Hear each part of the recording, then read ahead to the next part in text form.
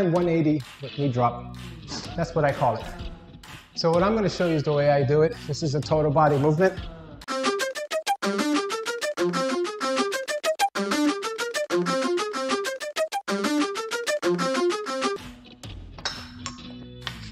And what I want you to focus on is my leg position when I turn to the side. So here's my basic setup.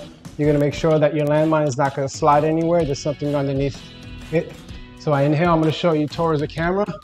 I drop. Notice my knee is between my two arms. And I push through that heel and I'm up. Do the opposite side. My knee is between my two arms. And then I'm back up. I'll show you one more. Inhale. And then exhale and drive up. So when you are able to put your knee between the two arms, then you have a good setup.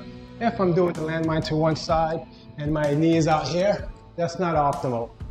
So when we're doing our exercise, we want to be efficient. You want to learn the movement, and then you can add some weight to it.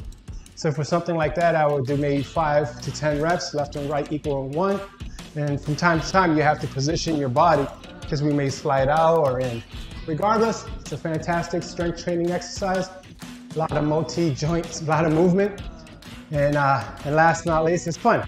So I hope you like it. Post your comments, and don't forget to subscribe.